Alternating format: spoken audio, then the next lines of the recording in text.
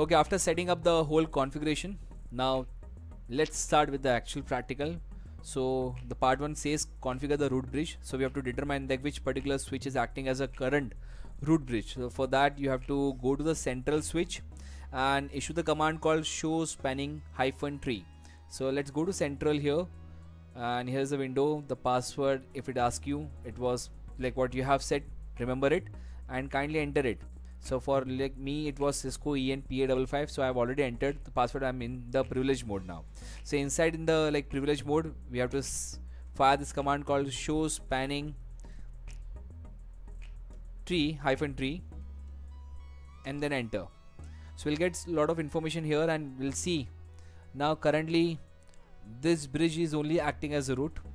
Actually it may happen that in your case it will show you like switch 1 is acting as a root. No matter, fine. So this is the current root bridge, but still we'll fire those commands if it is not acting as a root bridge. So we'll go to the step 2 now, so and see like how to fire those commands. Like assign the central as the primary root bridge if it is not in your case also. So this is the command. Let's fire it here. Okay, get yourself into configuration mode, conft. So the command is spanning -tree VLAN 1 root primary. Okay, so through this command we are making the central switch as a root bridge. Okay, now the next thing is like assign the SW1, the switch, okay, on the left hand side of the central, this switch. Okay, assign SW1 as a secondary root bridge. So we have to go to the switch 1 now and fire this command spanning -tree VLAN 1 root secondary. Okay, so this was declared, the central switch is declared as primary. So now we have to switch to switch 1. Let's go to switch 1. Okay, go to CLI, enter. If you have set the password, it will ask you for the password. Get yourself into configuration mode and fire the command spanning -tree VLAN 1 and then I guess root and then secondary. Yeah, root secondary. Okay, and then enter. Okay, now we have to verify the spanning tree configuration. So again you can go back to central switch and to the CLI and then exit from here from the configuration mode. Get yourself into privilege mode and fire the command show spanning tree. Now again you will see we were getting the output before also same, because it was acting as a root bridge only. So we are getting the same output here. Okay, so this bridge is the root. This is what they have highlighted here. So now current root is the central. Great. Now we have to start protecting the network with the against the STP attacks. Okay, so for that, port fast. Okay, we have to use port fast. Basically port fast is a feature, okay, which causes the switch port to enter the spanning tree forwarding state immediately, bypassing the whole learning and listening states. So it makes the things very much easy, okay, to send the frames there. So we have to configure the port fast here on all the access ports that connect to a single workstation on a server, enable them to become active more quickly. So we have to go to the switch A now, which are connected through workstations here, and on the interfaces 1 to 4, like the C1, C2, C3, C4. Okay, we have to fire this command called spanning tree port fast.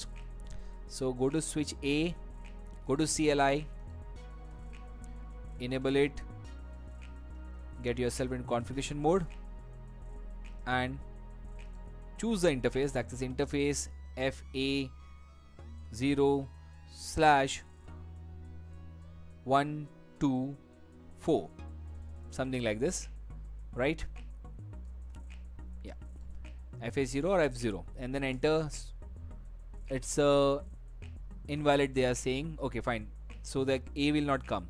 So int, okay, I've missed the word called range. Okay, range no worry, we can have A also here, and then 0/1-4 enter. So we are in configuration interface range mode. We are configuring the whole interface range, and the command is we have to fire is spanning tree port fast enter. Okay, and you'll get a lot of output, and they have just mentioned like what port fast is all about. You can go ahead and read it.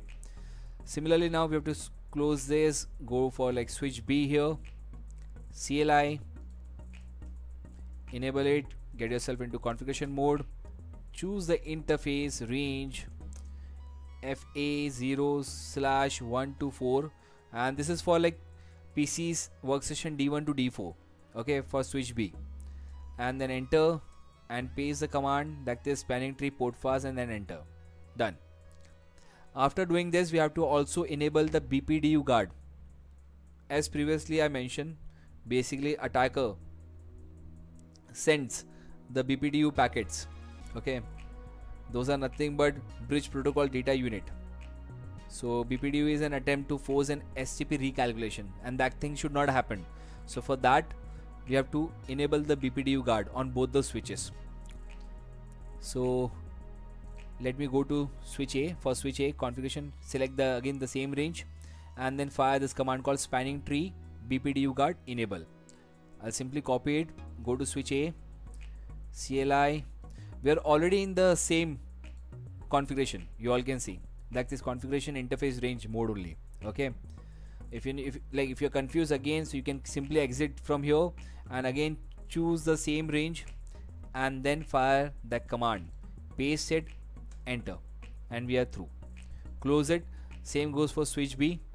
You can simply paste the command here because the same range of interface have been already selected. We are configuring the same thing, so paste it and then again enter. So we have just enabled the BPDU guard here to prevent us from BPDU attacks. So here we are done with this thing. Now we have to enable the root guard. This is step number 3, which is the final step for part 2. So root guard can be enabled on all the ports of the switch that are not root ports, like the switch 1 and switch 2 are not root ports. So we have to enable the root guard there. So it is best deployed on the ports that connect to the another not root switch. So basically central switch here, you all can see, is connected to this non-root switch, switch 1 and switch 2. So we have to configure root guard there, and if you remember, we have selected and make the connection here on the interfaces 2.3 and 2.4 between the switches. So we have to enable the root guard there. So for that, we have to go to the switch 1 now. Switch 1, go to CLI. Okay, select the interface range, that is FA0/23 to 24. So we are in configuration interface range, and I'll paste the command. This is not the command, sorry. So what was the command? Let me check. That is spanning tree guard root. Okay, I'll just copy this. I'll come here and then paste it and then enter. Okay, same thing goes for switch 2. Close this, switch 2, CLI, enable configuration mode, choose the interface range FA0/23 to 24 and then enter, and then paste. That is spanning -tree guard root, and we are done with this part. Now let's discuss the part 3, that is configure the port security and disable all the unused ports.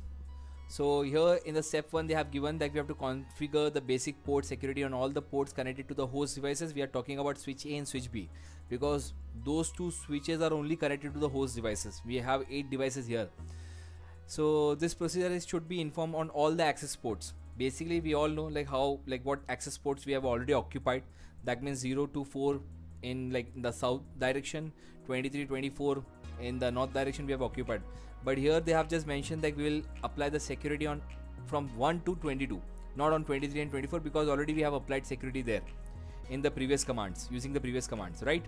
So let's go to the switch A here and configure this interface range from 1 to 22. Okay, so let me go to switch A and let me come to CLI mode and then enter, enable it into configuration mode, and let's see the command carefully. Okay, let me explain what is happening here. So let me choose the interface first. So we have to configure for all the range, like interface range from F0/1 to 22. Okay, not including 23 and 24. Then enter. Of course there are some unused ports are also there, but we'll cover that part, like how to disable them. Okay, so let's apply the security first for this range, and we are talking about switch port and we are talking about access. Okay, so switch port mode access, and we have to apply the security here. So switch port space port hyphen security, and then we have to set like how many maximum number of MAC addresses are allowed, so that we get rid of camp flow table attacks, you know. So we have to say, okay, maximum 2 MAC addresses are allowed, maximum 2. Okay, then enter, and then again we have to say if violation happens then it should shut down. And the last command says that switch port security MAC address sticky. Actually sticky means we are securing MAC addresses here, means switches will be able to learn MAC addresses from the devices, like the devices which are connected to the switches dynamically, and they will enter all those entries properly in the table. So like this thing is like making the switches dynamic.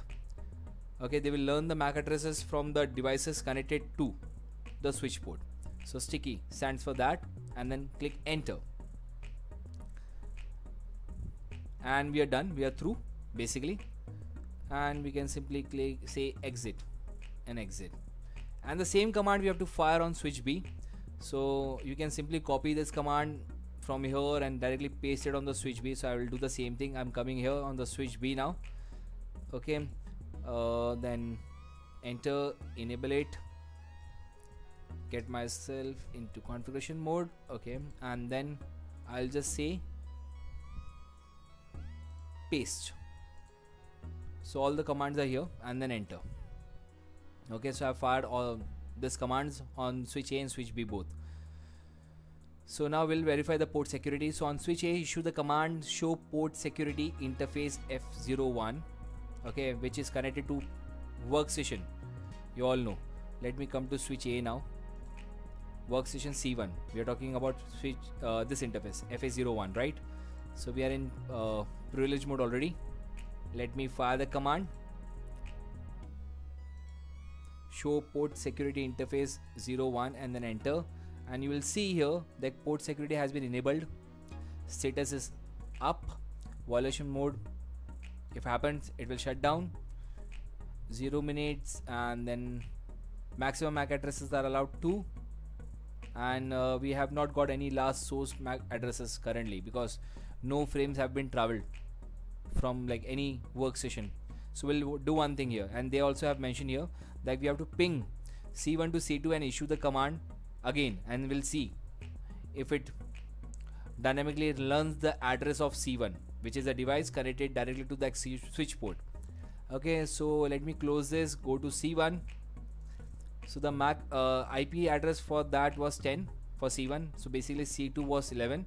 So we'll go to the desktop here again, go to command prompt and try to ping that PC 10.1.1.11, which is C2. Okay, and then enter, and we are getting the reply here. Okay, so frames must have traveled via switch A. Now let me close this again, come back on switch A, and issue the same command, and let's see if you can see some different entries here. So you will see that this was the last source address, okay, the frame which arrived from C1 towards C2 was this. This was the MAC address for it, and total now MAC address is 1. They have counted. Okay, if some other device, I don't know from where, if they try to send frame on this switches, okay, so one more MAC address will get registered, and after that those two MAC address, no more MAC addresses will be allowed. And this way we'll try to avoid or ignore or prevent camp table overflow attack. Okay, and the one last thing, that is step number 3, that disable the unused ports. So here, coming on switch, get yourself into configuration mode and choose the interface range, that is from FA0/5 to 22. If you clearly remember, 23, 24 were occupied, 1 to 4 were occupied, so 5 to 20 were like unused ports. So we are choosing that range and making that range of ports shut down. Okay, so it has been shut. Let me see, and let me do it for like switch B also. Let me exit from this mode.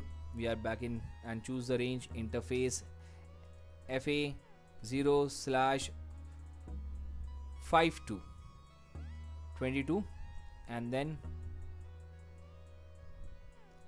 I forgot to mention the word range here.